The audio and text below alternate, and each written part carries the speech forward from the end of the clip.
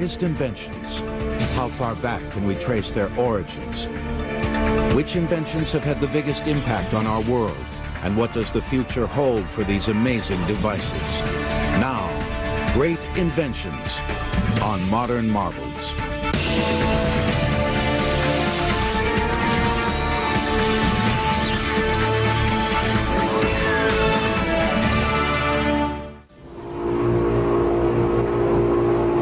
In today's world, technology and invention progress at an astonishing speed. We have instantaneous access to information and images from around the globe. Advances in modern medicine are working to vanquish even the most elusive and deadly of diseases. We can travel great distances in a matter of hours and travel beyond Earth into space. All of this is possible because of humankind's desire and ability to invent. But many of our greatest modern inventions often had humble, ancient origins, key discoveries that led the way for great inventions to follow. But what makes a great invention?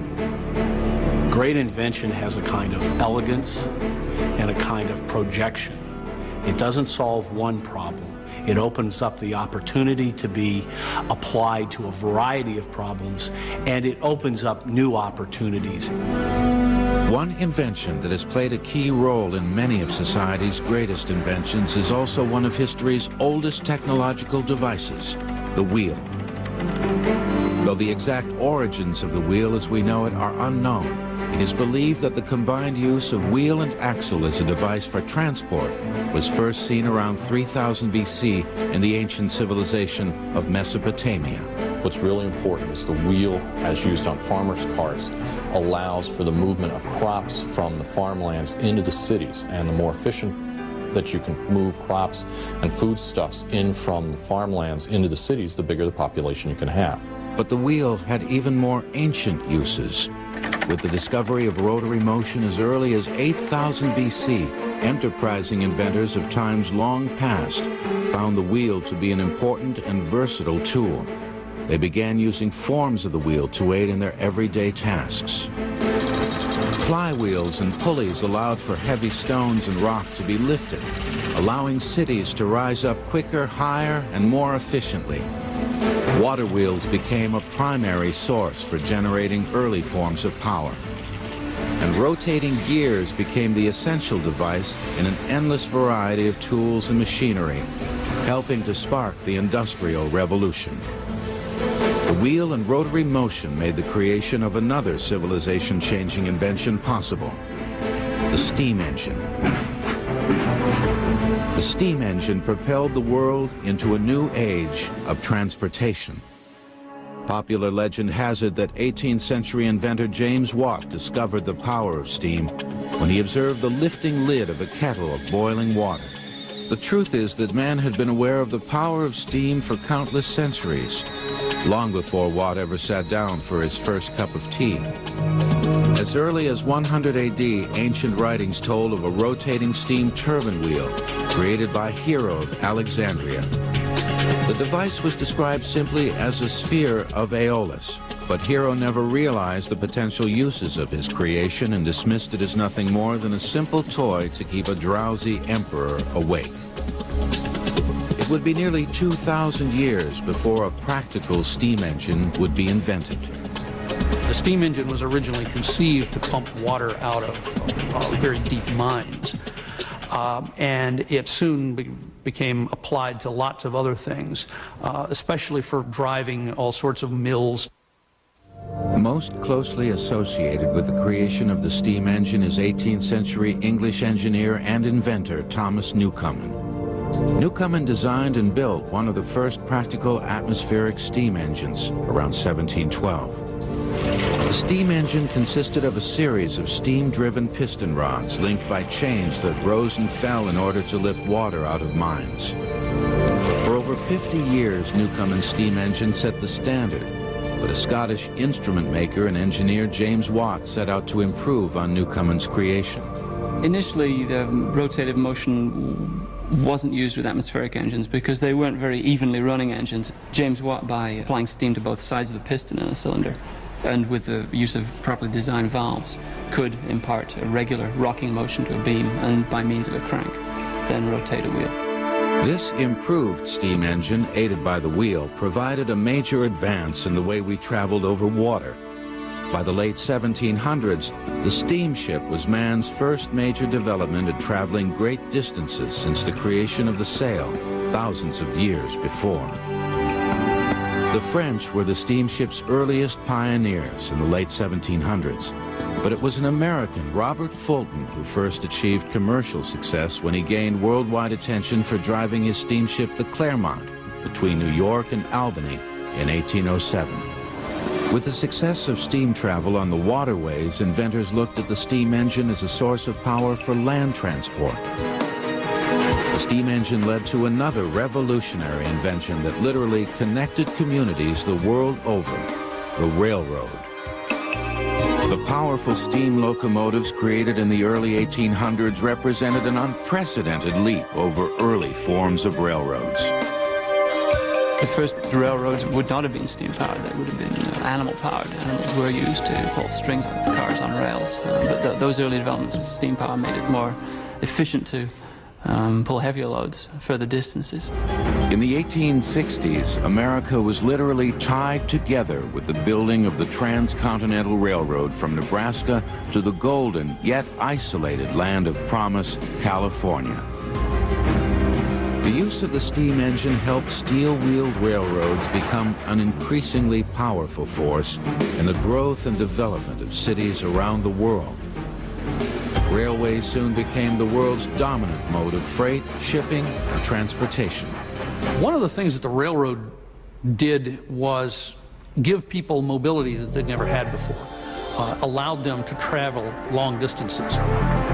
By the late 1800s, steam power ruled transport, but inventors began looking for alternative, more efficient means of transportation. The result was one of the most pervasive and important inventions in history, an invention that would soon dominate the transportation industry, the automobile.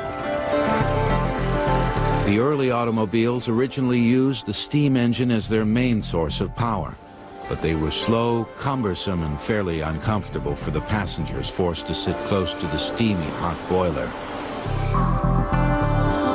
The very first automobile is generally credited to 18th century French inventor Nicolas Joseph Cugnot. His vehicle was financed by the French government and was originally designed as a steam-propelled three-wheeled artillery wagon. With a top speed of 2 miles per hour, the vehicle ran out of control during a demonstration and crashed into a wall. But it is 1880s German inventor and automaker Carl Benz who is generally credited as the father of the automobile. Carl Benz and his contemporary Gottlieb Daimler are important because they're really the first people to not only come up with, in their case, gasoline-powered road vehicles, but they persisted at it and eventually developed vehicles that they sold for market. One man who perhaps more than any other would revolutionize the automobile industry with his gasoline-powered automobiles was Detroit automaker Henry Ford. Ironically, it was an early steam engine that inspired the automotive pioneer. The first self-powered vehicle that Henry Ford ever saw as a boy was one of these steam traction engines. For Ford, one of these light bulb moments, he saw this thing coming down the road as a young boy, and it affected him profoundly. By the early 1900s, numerous companies were beginning to make automobiles, but it was Henry Ford who succeeded in bringing the auto to the public. Ford's great contribution was to really see where the future of the market lay, which turned out to be in cheap cars for the masses. And he developed not only a cheap car, but a very good car, his Model T Ford, and developed the assembly line process for producing it cheaply. Ford's assembly line concept had been inspired by a somewhat more gruesome counterpart. the meatpacking industries was often called a disassembly line, where the carcass of an animal moved by on a conveyor and the various meat cutters took pieces out of the animal. The great accomplishment of Ford Motor Company was to take something that was enormously complicated like an automobile and put it on this assembly line method, which required interchangeable parts and required all these conveyors and carefully choreographed movement of all these parts and sub-assemblies. Engines and transmissions and rear axles had to be on their own assembly lines before they could all come together for that chassis assembly line. But it did come together. With the assembly line in full force by the 1920s, the price of the Model T, or Tin Lizzie as it was known, had dropped from $850, a staggering figure for the day, to only $260. By the time the Model T stopped production in 1927, 17 million had rolled off the line. The automobile is probably the most influential invention of the first half of the 20th century. It had such huge ramifications. It reshapes the landscape. You end up with things like interstate highway system. It results in not the death, but the decline of the railroads, which were the great 19th century industry. The enormous popularity of the automobile would forever alter transportation. And perhaps more than any other device, it is the wheel that helped facilitate a transportation and industrial revolution. There are nearly 300 million cars in the U.S. alone, over 40% of the world's automobile population. Great Inventions will return on Modern Marvels.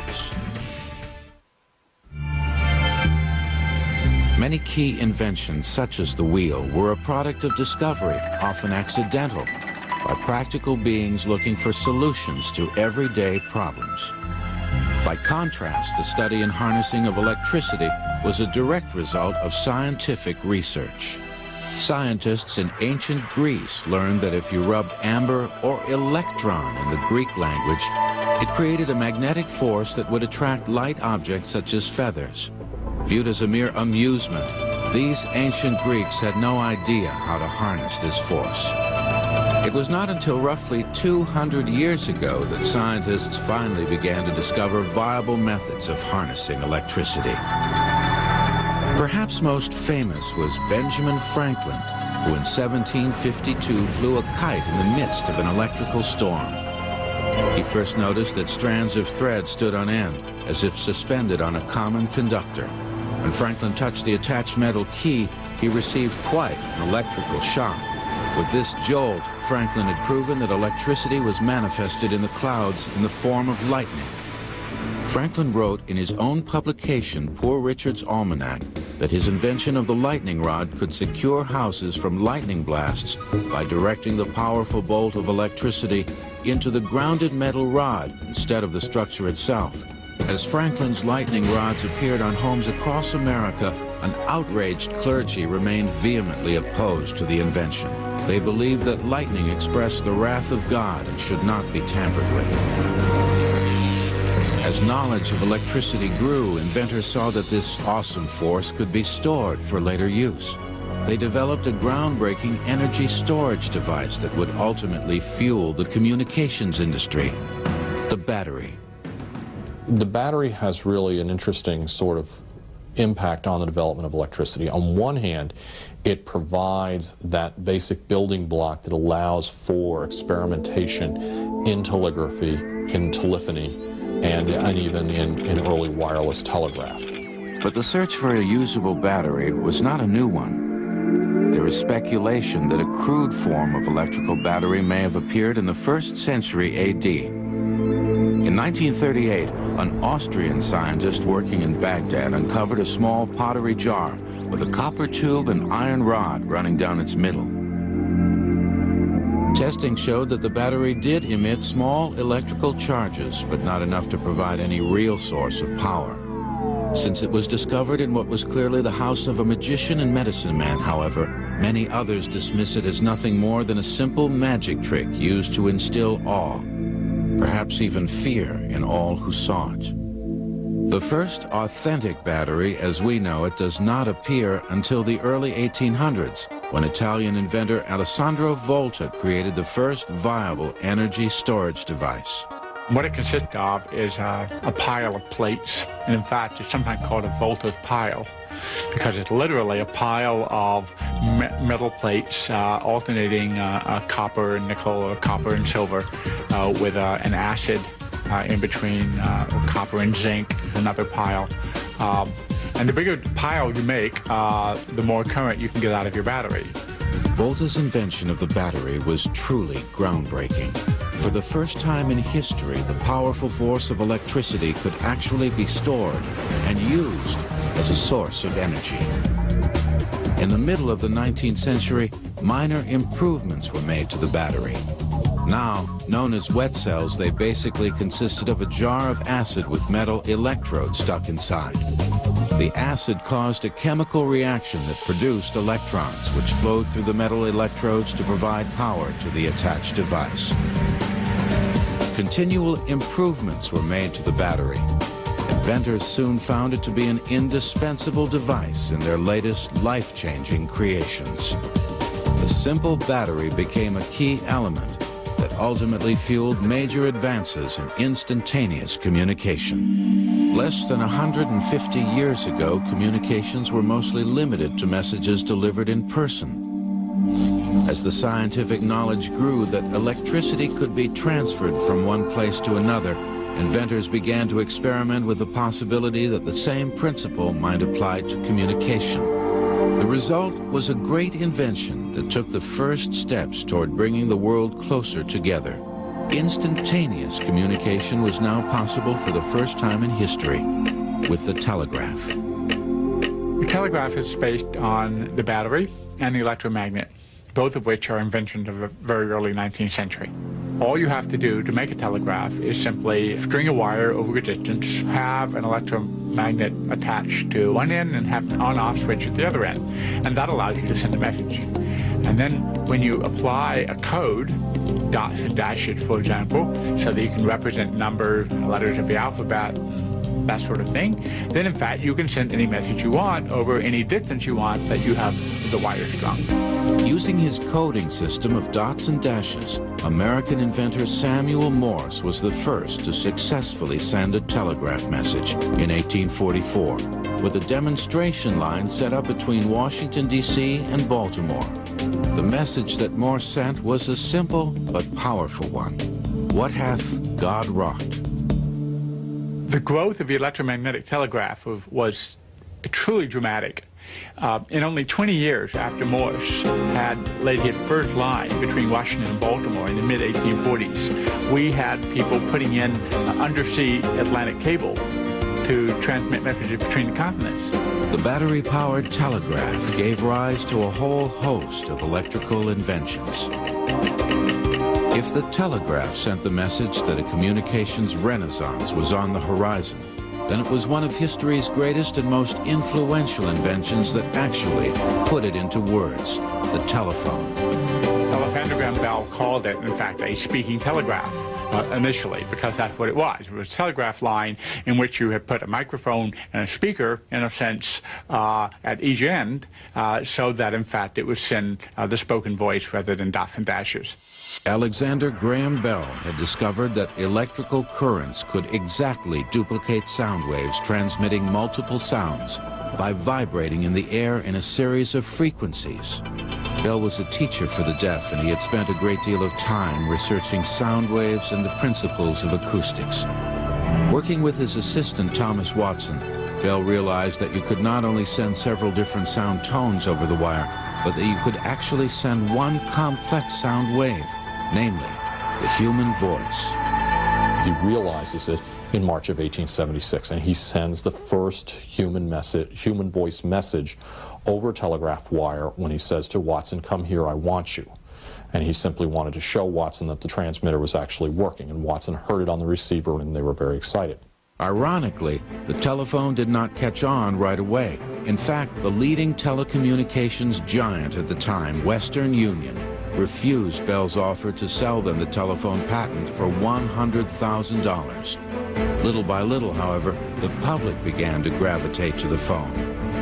By 1877, Western Union began to rethink their decision and offered to buy the telephone from Bell and his Bell Telephone Company. But Bell refused. He knew at that point that he had a good thing.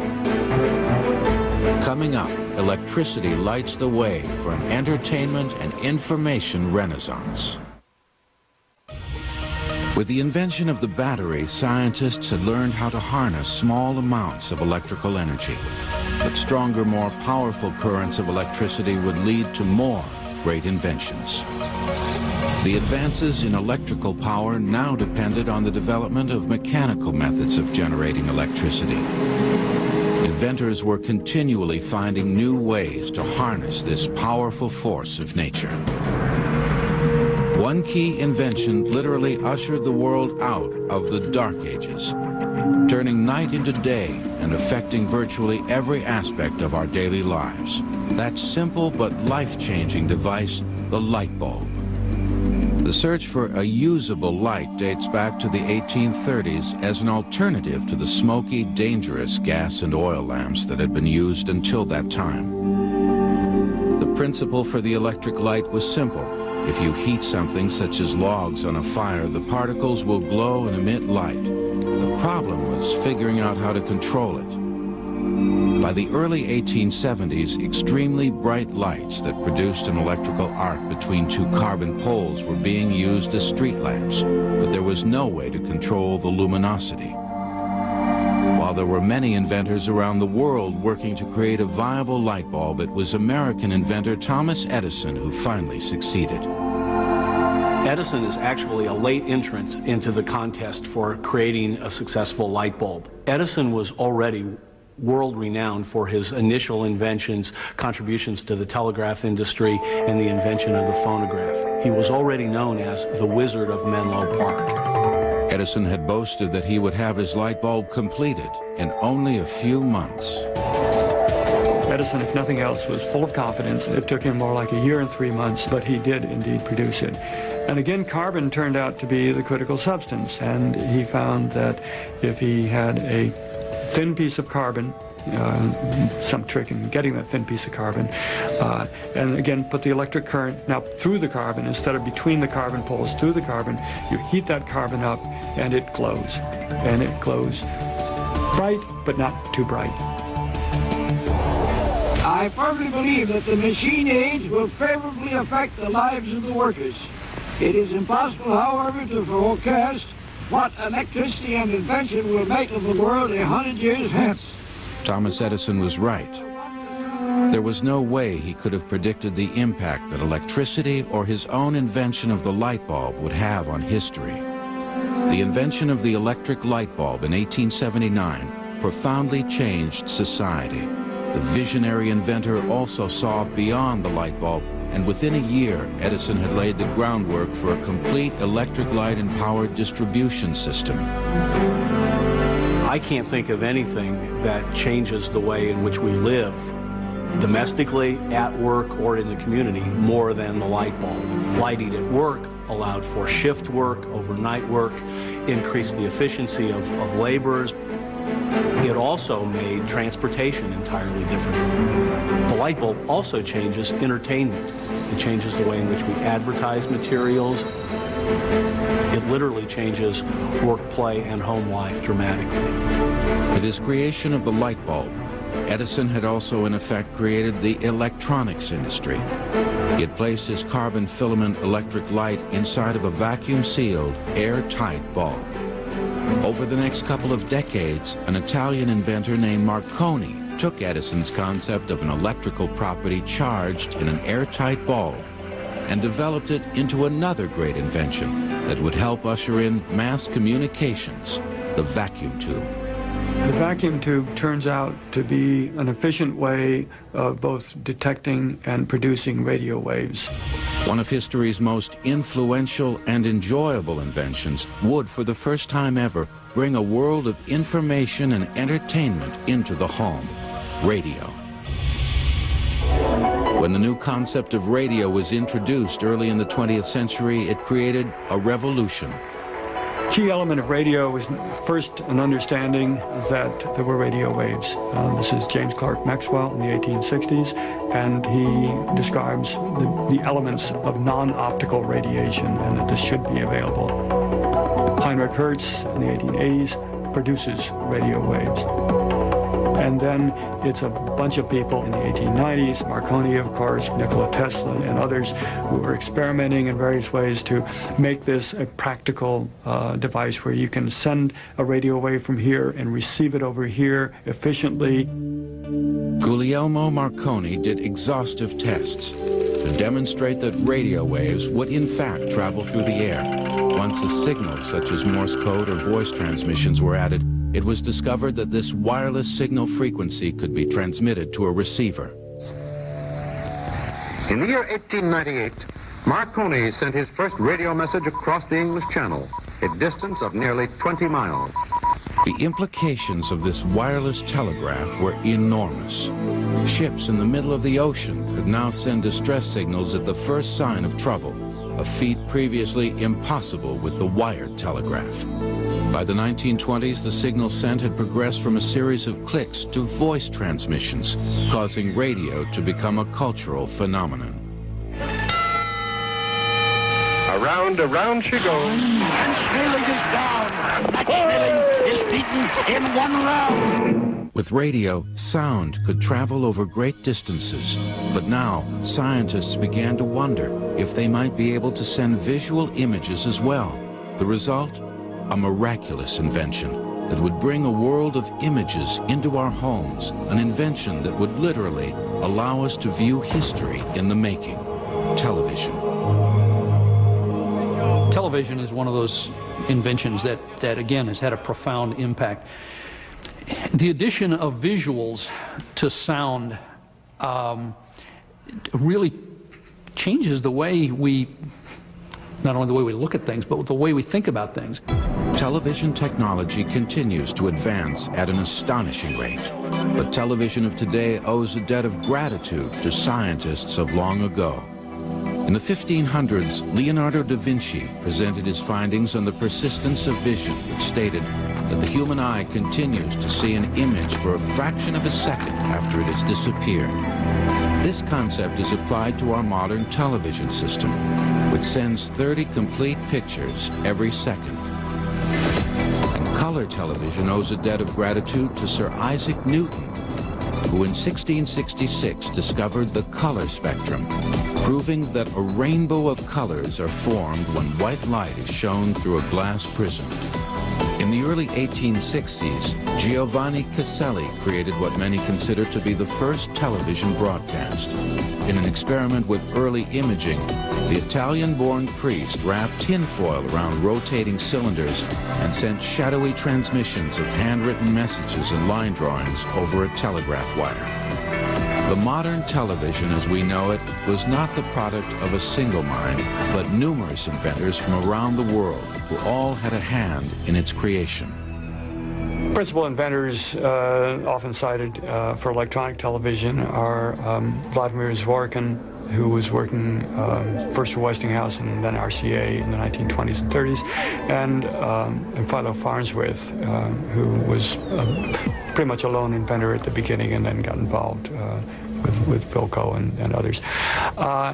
The critical thing here is to take electricity and somehow to detect an image at one end and store this electrically in some form. In this case, it's within a vacuum tube, and then take that information and convey it electrically to the other end, where again some electrical device spews out electrons, and as it turns out, these electrons hit a phosphorus screen and produce an image. Television took the world by storm.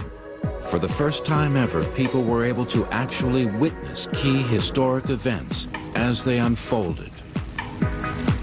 By 1936, there were only about 2,000 television sets in use around the world.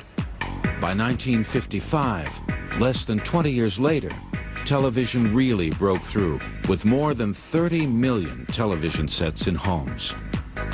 As a communication medium, of course, it's become profound. You get to see people land on the moon, which is amazing enough. But it's also had, I think, a fairly significant downside. The television is there, you turn it on, you watch it almost regardless of what's on it. And so I think, in fact, we're still working out the long-term implications of what television means to us. Next, a tiny device cuts years of inventions down to size and opens the door for the modern computer age. By the late 1940s, radio had captured the imagination of the world, and television was a new medium just about to explode onto the scene. Of course, these great inventions relied on electricity and bulky, expensive, and unreliable vacuum tubes for their power. Then, in 1948, an invention the size of an average finger was announced with very little fanfare, but it would leave an indelible mark on history and society: the transistor. The transistor was invented by three men at Bell Labs, John Bardeen, Walter Brattain, and William Shockley. And Bell Laboratories, again, this is part of the AT&T telephone company. They used a lot of information circuits in their own machinery in the phone system, so that's the motive for doing this. The three men introduced the transistor at a press conference at the Bell Labs headquarters in New York City, but no one paid much attention. Eventually, however, the creators of the transistor were awarded the Nobel Prize, as this great invention became recognized as a device that would trigger one of the most sweeping technological revolutions in history. The basic principle of the transistor amplifying electrical signals is simple, but its impact was huge. By releasing a large surge of electrons through the transistor, the weak electrical signal was transformed into a much stronger copy of itself. Transistors increased those electrical signals in a fraction of the space, which in turn scaled everything down to size. Transistors were much less expensive and far more reliable than bulky vacuum tubes. With improvements being made almost immediately, the device played a key role in a great invention that has had a global impact on virtually every aspect of our lives: the computer. The next significant thing that happened after the transistor was the integrated circuit, or the chip. The single thing on your computer that really runs the whole thing, the CPU chip, contains tens of millions of transistors on a single chip. So you can see the economies of scale. We went from 18,000 vacuum tubes to run a big computer down to several thousand transistors to run the first real business computer, down to our desktop, which has tens of millions of little transistors, microscopic transistors on a single chip. An extraordinary achievement when you consider that less than 50 years ago, a computer was a massive bank of machines that took up an entire room, held far less memory, and was infinitely slower than today's slowest computers. The earliest forms of computers were created by a mathematician named Blaise Pascal, who actually invented 50 machines in 1645 that would compute mathematical equations. Thinking it to be a great invention, he believed that bookkeepers and accountants would clamor for his new device. Much to his surprise, however, the invention was rejected because the device threatened people who feared it would make their jobs obsolete. He abandoned work on the computers only to turn his fertile mind to other scientific endeavors. But others created early computing systems. By the mid-1800s, a French inventor named Joseph-Marie Jacquard created a predecessor to the punch card system, called the Jacquard loom, which automatically manipulated a weaving loom.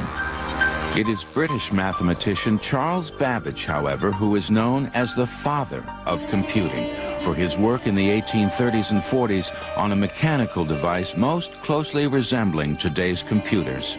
Babbage is so significant during this time period is because he formulated what we now know today as the modern computer. There was an input, there was an output, there was a control unit, a processor, all these terms that today are incorporated into the modern computer. The next big advancement in computing came in 1890 by a young census worker named Herman Hollerith.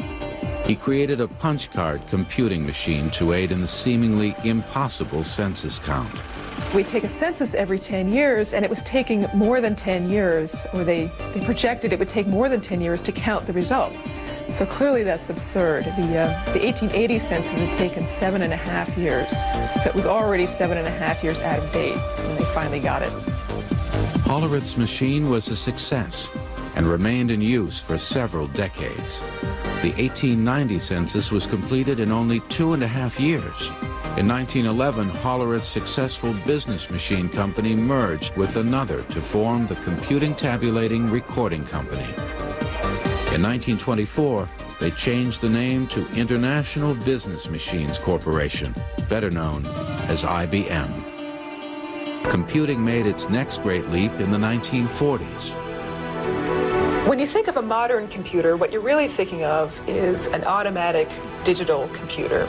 And the first automatic digital computer was the ENIAC, the Electronic Numerical Integrator and Computer.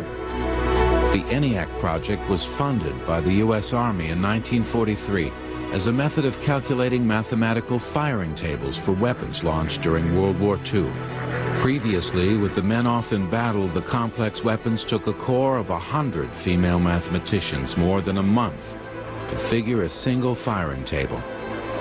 The ENIAC, I think, really put these massive machines into the public consciousness. People called it a giant brain, and there was this kind of first dawning outside the scientific community of what a computer could really be. Aided by the creation of the simple transistor, what the computer turned out to be was an indispensable device that has forever changed the way we live and work. Everybody's using them, and I think that's a very significant thing that's happening in our culture today. In fact, in schools, we've got children teaching adults. I can't think of another time in history where something like that has been true. Whether editing a simple business letter or influencing the vast global economy, there is perhaps no other invention that has impacted the world as deeply as the computer. Next, 17th century astronomer Galileo is astounded by a device that even to this day continues to save millions of lives. During an average workday, the human eye must refocus over 20,000 times to read the letters on a computer screen. Modern marvels will return in a moment. Perhaps the greatest advances in modern medicine can be attributed not to surgical techniques or the discovery of new drugs, but another great invention, the microscope. It was not until the invention of the microscope that scientists were able to detect and defeat deadly bacteria. While the practice of healthcare in one form or another is as old as civilization itself, early scientists were truly working in the dark until they began applying the principles of optics and lenses to their research. In 1609, an optician's apprentice discovered that if spectacle lenses were placed in certain positions, objects seen through them appeared to be much closer. Famed inventor and scientist Galileo vastly improved the invention prompted by this discovery, the telescope. By creating a device that could magnify objects 30 times their normal size, Galileo used the telescope to make numerous important discoveries about our solar system. He soon gazed inward instead of outward with another recently invented optical device that he said made flies look as big as a lamb. That device was the microscope. As man's understanding of optics continued to progress, microscopes became increasingly powerful. Aided by the microscope, scientists would uncover life-saving discoveries that would impact healthcare more deeply than at any time in history. They would wage a war with disease, armed with a powerful new weapon, vaccines. It is only because of the microscope that scientists were ultimately able to save millions of lives with the creation of vaccines. I mean, a big step forward as far as other vaccines was the microscope and the ability to identify bacteria that were causing diseases. For example, diphtheria. People were able to see specific organisms, and then they were able to take them and put them into animals and reproduce diseases and show the same organisms. So the microscope played a major role in the subsequent development of many vaccines.